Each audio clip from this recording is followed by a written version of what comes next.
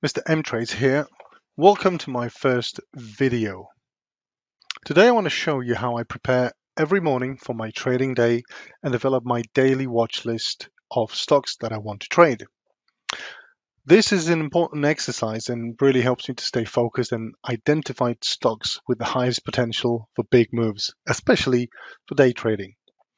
If you're new to trading, you may have heard about different stock screening tools, but the one that I'm using here is Benzinga Pro Scanner.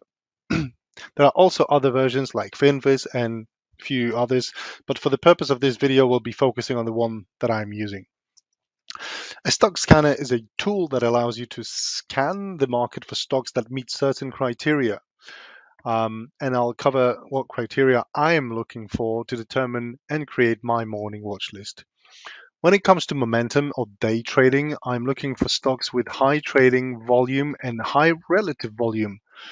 So what is trading volume?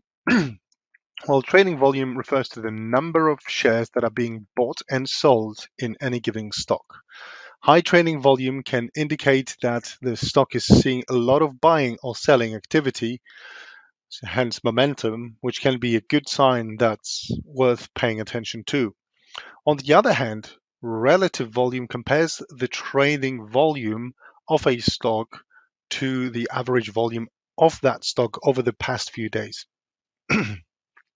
A high relative volume can indicate that a stock is seeing a higher than average amount of buying or selling activity, which can also be a sign that it's worth paying attention to, especially from momentum or day trading standpoint.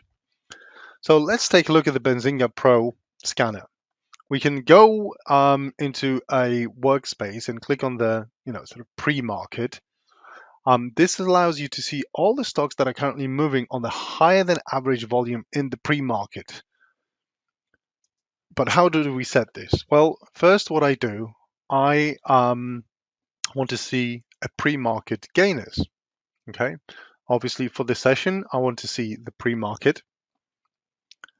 And for the period, I want to see for the entire sessions, not in 5 or 15 minutes intervals. So that's important.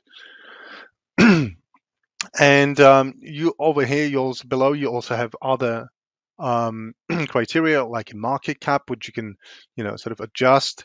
Volume, right? That you want to, for example, minimum of 5 million volume traded. Float, right? If you want a smaller float, then you just adjust that, and the price as well. But but this is the setting that I am using: gainers, pre-market, and a session, and I leave these, as is. And what we are then being presented, um, are the following things. At the top, here you'll see the following information: the symbol, the price, the change since the last close, and here's the most important part that I'm looking at, which is the current trading volume. So how many shares that this ticker traded in the pre-market session, and the average volume, right? Something that I already talked about. Here I also have information about the float size.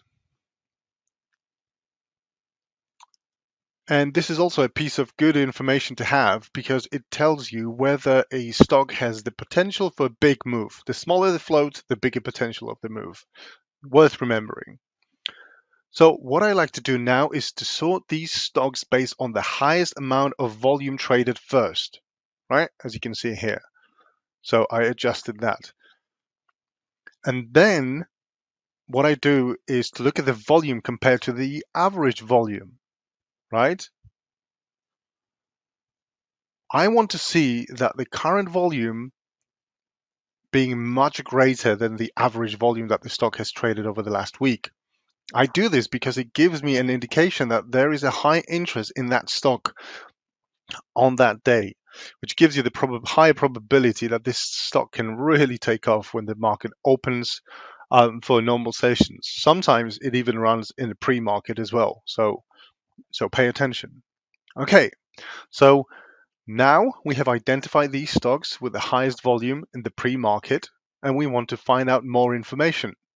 We also want to know why this stock is running. So here's what I can do is to click on the ticker, okay, and check the news. Sometimes it might be an FDA approval for cancer research drug or whatever the company is doing, and that will send the stock skyrocketing. Sometimes it can be an analyst upgrade, a positive earnings report, and sometimes it may be a buyout, a merger, deal or acquisitions. News are important and should be looked at every day before formulating a plan. All right, so once we looked at the unusual volume or high volume stocks in the pre-market, what I do next is add all of these that I'm interested in into the daily watch list in my trading view. Okay, so I already have that over here. Once I've done that, I go and look at the chart to determine if there are any technical patterns or indicators that suggest the stock is ready for a big move. And to do that, I go into a smaller time frame. So for this one, what I'll do, I'll look at the XRTX. It had a huge volume in the pre-market and it run already like 80%. So what I do here, I look at the charts trend, support and resistance levels, and indicators such as moving averages, volume, etc.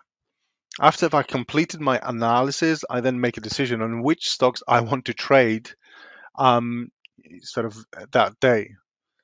And I need to then formulate a plan, where I'm gonna plan my entries, exits, where I'm gonna have my stop loss, etc. Right? This process is an important part of my daily routine, and I highly recommend anyone who is serious about trading, formulating their own. The next video, I'll cover more about, entry points, exits, stop loss, how I'm judging this, and sort of how I'm moving forward with my trading day. Once I have my watch list ready. So thank you for watching, and I hope this you found this video helpful. Make sure to subscribe to the channel and watch out for more videos.